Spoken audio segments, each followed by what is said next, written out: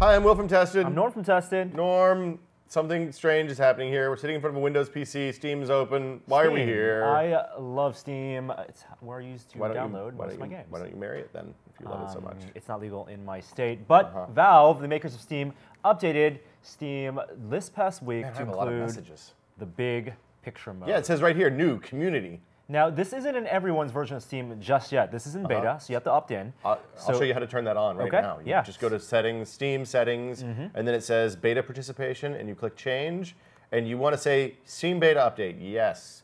Why are we excited about Steam's big picture mode, Norm? Because a lot of people, like Gary, run and me and you run PCs, or at least a video output from your PCs to your living room to play PC games on your big screen TV.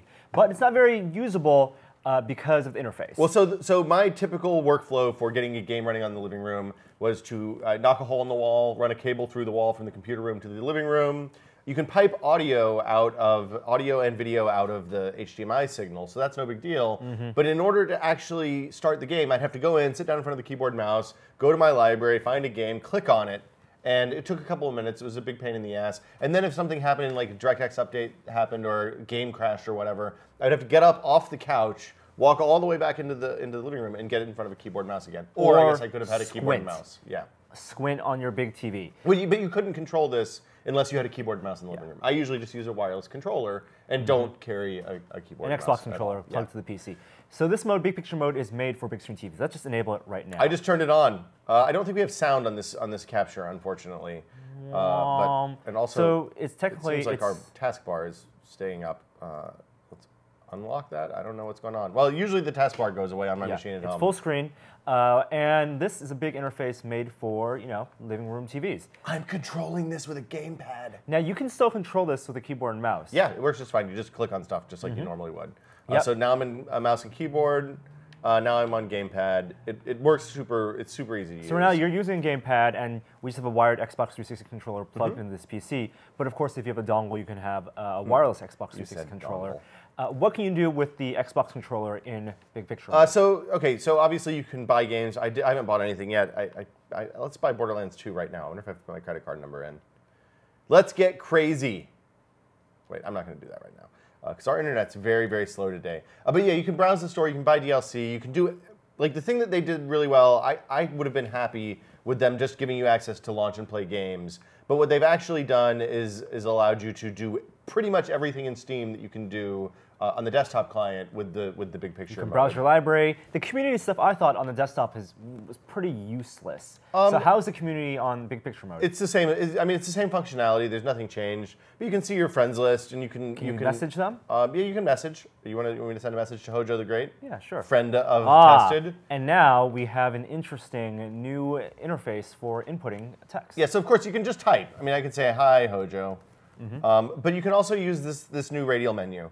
The way it works is you move the left thumbstick in the direction of the letters that you want, and then you hit one of the four colored buttons on the Xbox controller. Using the Xbox controller buttons, I can hit a space bar, which is the right button, and I will ask Hojo how things are in Canada right now, because he's in Canada. Oh, backspace, backspace. It's a little slow, but it's faster than scrolling through a virtual keyboard on screen using the D-pad. And it's making use of the analog stick, which is good, because then you have 8 directions. Exactly. I'm still typing. I wish I hadn't picked such a long sentence. Norm, save me. Well, this is definitely not as fast as a keyboard. Let's just back out of here. Oh, okay. You can say hi. Should I send the message to Hojo? I don't know how to send. Oh, wait. I just pressed. There we go. Cool. Okay. Okay, you have your friends, you have your groups. You use the triggers to go from like pane to pane, kind of forward and back. It's a little bit weird. It took me a little bit of getting used to. There's also a web browser. Well, there has been a web browser in Steam, and the overlay works when in games. You can use the web browser with the gamepad. This works. This is very interesting. It's interesting because it's something that Microsoft has tried with the Xbox, kind of unsuccessfully, I think. I find myself never using Bing or Internet Explorer on the Xbox.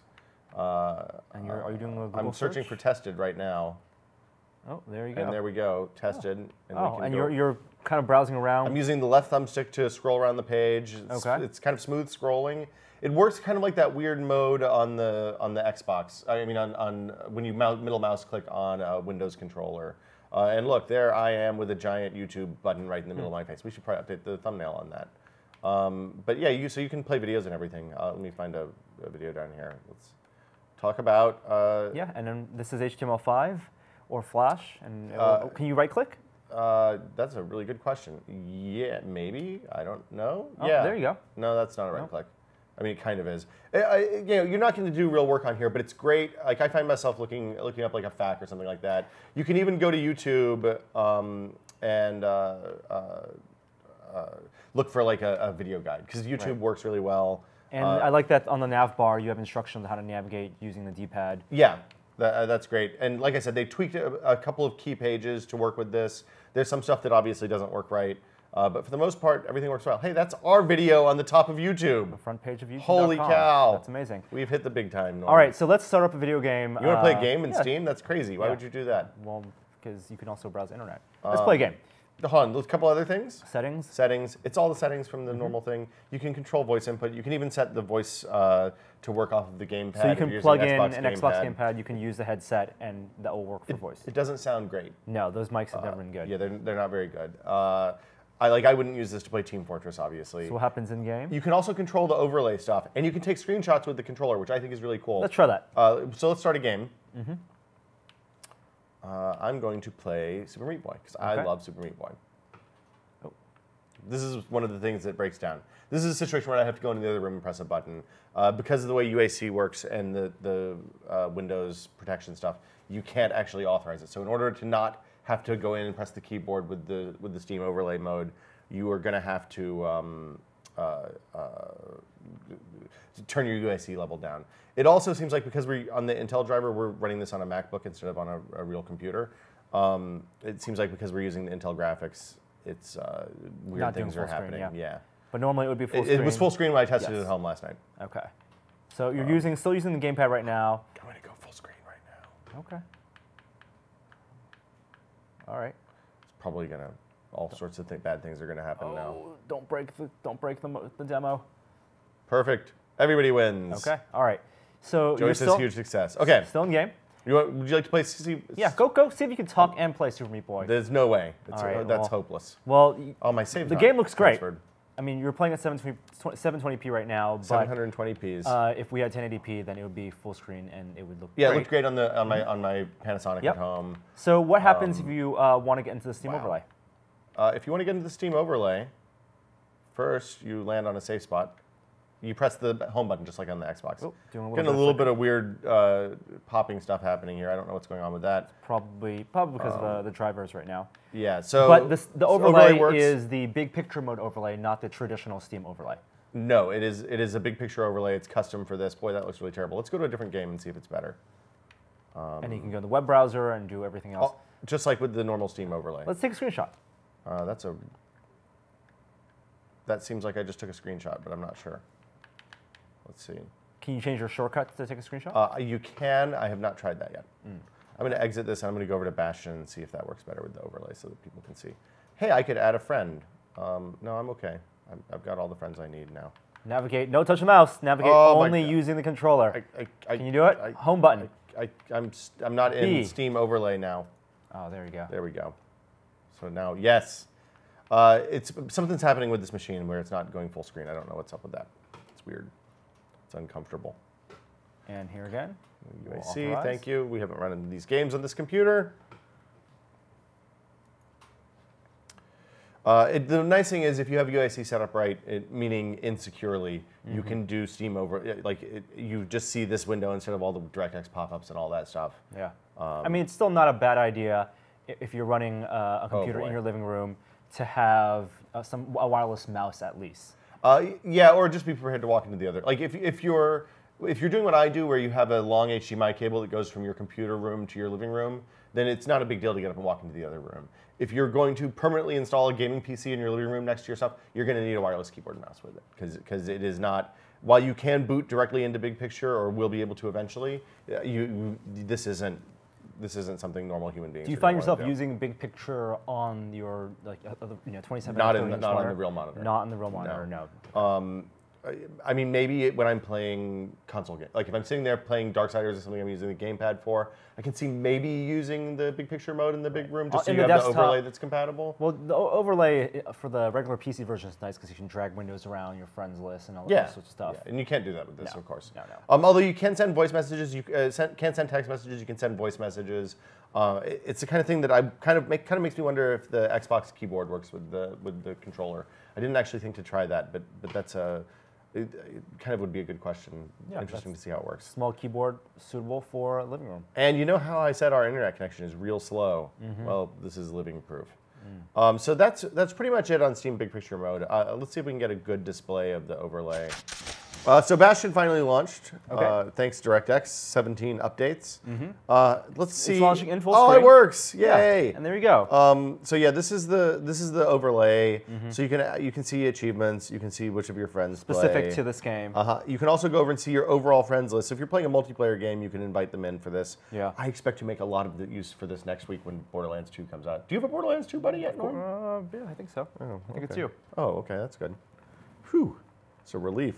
Yeah, so you can scroll down, invite friends, add friends. I don't think you can do a party yet. They seem to use that only in a fairly limited number of games. But you left trigger, right trigger, back to Steam. And of course, I'm going to hit the home button again to go out, and let's see if we can take a screenshot. Yeah. Looks like it needs a mouse. Looks like it wants a mouse for the opening controls. No. I want gamepad. There we go. There we go. That's what I like. Ooh. Back. Perfect. Oh, God, that was scary. I thought I was going to play a real PC game for a minute there. Oh, no. Borderlands. And you know what? It'll probably load faster on your PC than on your console. Oh, and higher resolution, better graphics. And this is the first step toward the new console. Okay, so the kid's awakening. Oops. Hitting that home button. Screenshot taken! Awesome. And it gives you a little thumbnail with the screenshot. Yeah. And so it's specific to what games you actually take the screenshot in, right? Yeah, so that stuff all shows up in community, and you can then go out here, and if you hook it to Facebook or whatever, you can share it with friends. You can, this is going to show up in the browser. I would have to log in here. Oh, not this ugly interface again. Oh, this looks terrible. But I can also share directly from here. So if I've hooked up to Twitter and Facebook and that kind of stuff, you can do that. That is an awesome screenshot interface. I love it. This is pretty cool. So let's go back out. We have one more cool thing to show. Yes, this is a secret feature if you opt in to the Big Picture mode beta right now. This is not for normal people. No. You have to do weird console hacky stuff in order to get this to work. We're going to put down the gamepad. And put down. No, I don't want to put down the gamepad. I love the gamepad. Gamepad's pretty awesome. I have to put the gamepad down because I can't get out of here. Back out. B. Keep on pressing B. There we go. I had to press down. Cancel. Don't up. Oh, this is all the shares. Okay, so it's beta for a reason. Yeah. I mean, this isn't. Shit is a little bit weird sometimes. Okay. Okay. So, this looks like garbage. This is terrible. Especially on a giant 63-inch TV. Okay. So we've actually launched Steam right now in developer mode. So, and the way you do that is you go to your Steam executable.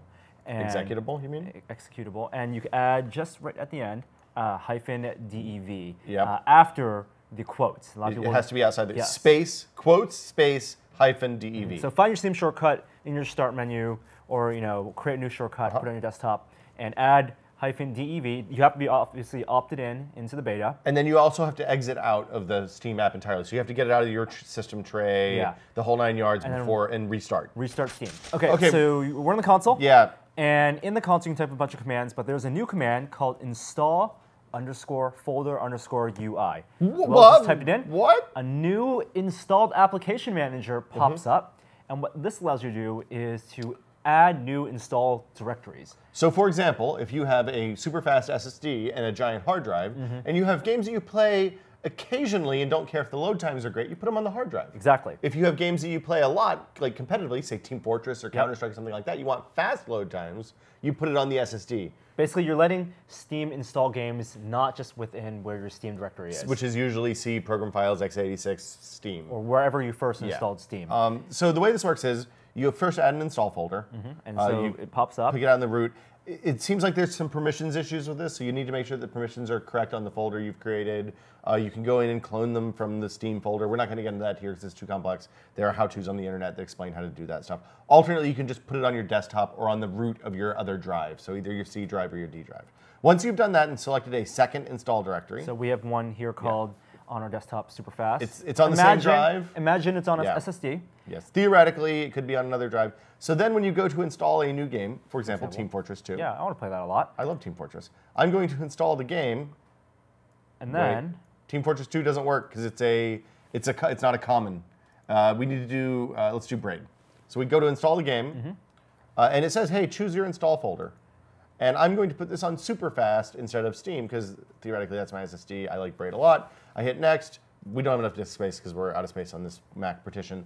But you get the gist. You choose where you want to put it, and you can have some games on your SSD without having to go through the hassle of Steam Mover, which is really nice. Unfortunately, this doesn't let you move your existing installed games. I would assume that that's why it's still hidden behind dev console commands. Right. So you can still use the Steam Mover, all those third-party apps that let you do that. Or if you get tricky, just save the files, the common files, and then reinstall the program. So that's definitely still beta. There's permissions issues. It's a little bit weird. I would say that is for advanced users only. Although if you're running an SSD on a hard drive, you're probably fit that category. So that's Steam Big Picture mode. It's very cool. We've been waiting for it for a long time. They announced it like a year and a half ago, maybe 2 years ago, kind of real quiet-like. And I think the best part of it is just how easy, or how relatively easy it is to type characters using Gamepad. You are absolutely incorrect. The best part of it is that I can sit and launch and close and launch new games from the comfort of my couch without having to get up and face the shame of walking into another room. Or having a wireless keyboard and my wife won't let me have a keyboard and mouse in the living room. So well, that is definitely a spouse-specific problem. I'm very excited about this. You can see me using it in such games as Super Meat Boy and Borderlands very soon. Until the next time, I'm Will. I'm Norm. See you guys later. Bye.